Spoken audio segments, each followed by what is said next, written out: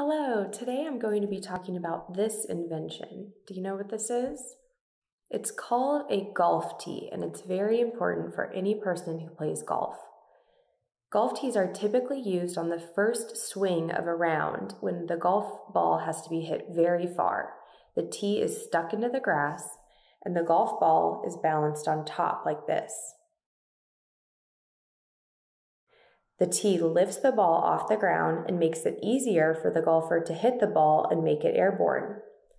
Not many people know that this tiny invention that is so often used in golf was invented by an African-American dentist in the 1800s. George Franklin Grant was born in New York in 1847. Before he became an inventor, he attended dental school at Harvard Dental School.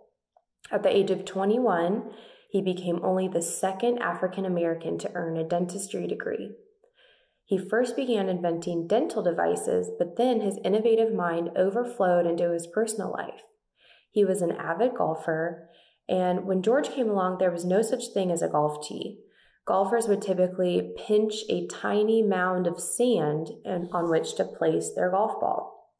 This was often messy, and it didn't allow the ball to get airborne. Grant patented his invention in 1899, and he shared his idea with fellow golfers and friends until his death in 1910. So if you want to practice using something like this at home, it's kind of hard unless you have an actual golf tee because they are so tiny.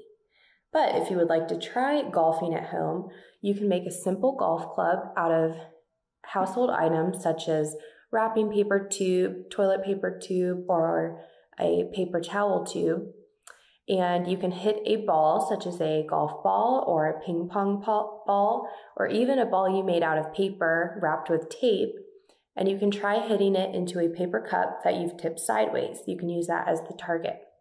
And no matter where or how you play golf, just be sure to say thank you to George Franklin Grant for his innovative idea that made golf even more fun to play.